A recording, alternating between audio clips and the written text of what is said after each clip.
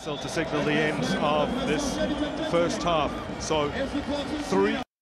It's a thumping challenge from Taba. They've moved the ball upfield so quickly. Here's Devon Titus. Stood up strong to Jody February. Titus looked to clip it over him. Now De Jong. Still the pressure on. De Jong across goal. Mojela! Stellenbosch hit the front. 2 on aggregate. And Sundowns have it all to do at the Moses Mabhida Stadium.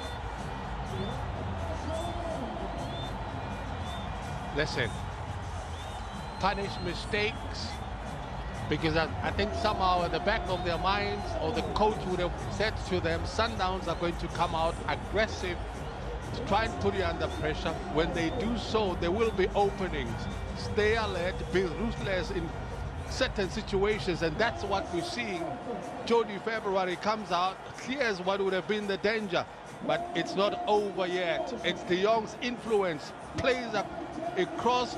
Look at the number of defenders, and Sundowns box beaten by one man who sneaks in between all of them and gets it right.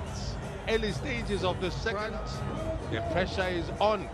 Well, Mojela was in an offside position for such a long time. Yeah. But when the ball is played by De Jong, he is behind the ball and therefore onside. Well,